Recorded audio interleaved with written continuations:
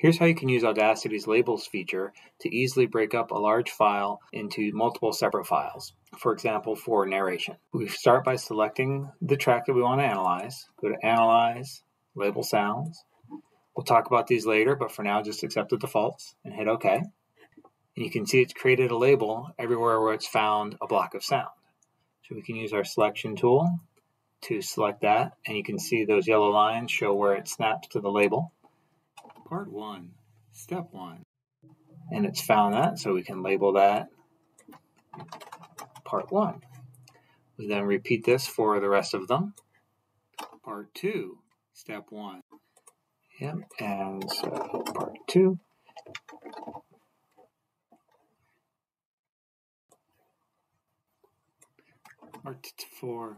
Part 4. You can hear on that one I messed it up. So I want to change the beginning by just dragging that little knob over to where the correct version is. We'll preview that now. Part 4.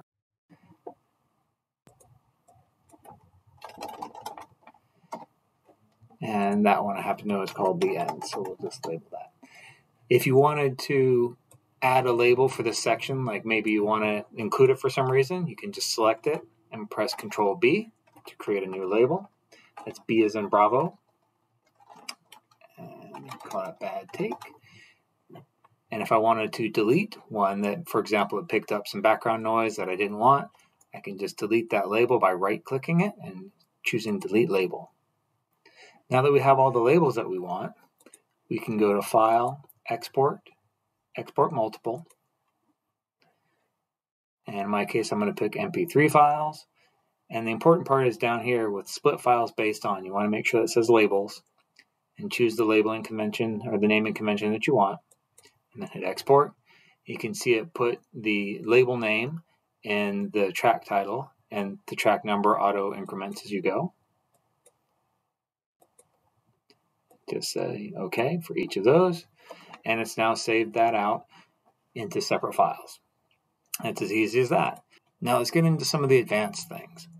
You may have noticed when I selected this that there's a little bit of a tail at the beginning and end. It didn't quite get everything that I wanted. So if we select that whole file again, Analyze, Label Sounds, we could change the threshold for what it thinks is silence, but that's going to be a little bit hit or miss, and if you make it more or less sensitive, it's going to impact how many extra clips of background noise you end up with. So in this case, we're going to just add 1/10 of a second to the beginning and the end and create a new label track. You can see the labels are slightly larger, and when I select that one, it grabbed the tails on there. So it's a lot better. As you can see, we kind of lose that work, so we want to make sure that you do that in the beginning. But for the most part, once you have your sound environment set up and stable, you won't have to change these settings, and it will remember it between times that you open it. So another fancy trick that we can do in here, in addition to adjusting the noise threshold, you can change the silence duration. So if you want to have a longer pause or a shorter pause between labels, you can set that there.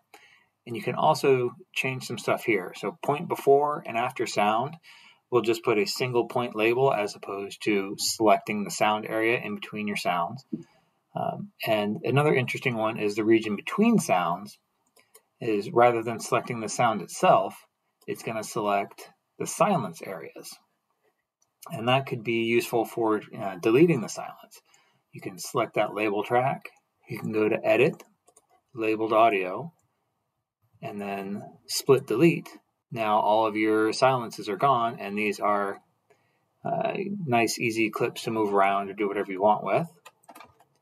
Or if you just want to shrink them all down, you can use Labeled Audio, Delete. And now it compresses them all down, the silences are gone. I've been using the mouse to navigate, but if you want to navigate with the keyboard, you can do that with the labels too.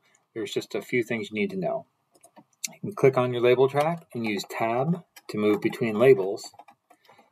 The problem is if I hit spacebar to start playing, I just add a space to the label name. So I need to use the up arrow key to change the track back. Part 1, Step 1. And then the down arrow key, and I can move to the next label. Part 2, Step 1. Step 2.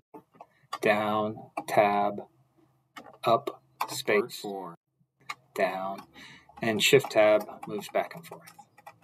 Finally, if you need to fine-tune the labels, you can select the label track you want, go to Edit, Labels, Edit Labels, and either edit all the names manually or the start or ending times. That's it. Thanks for watching.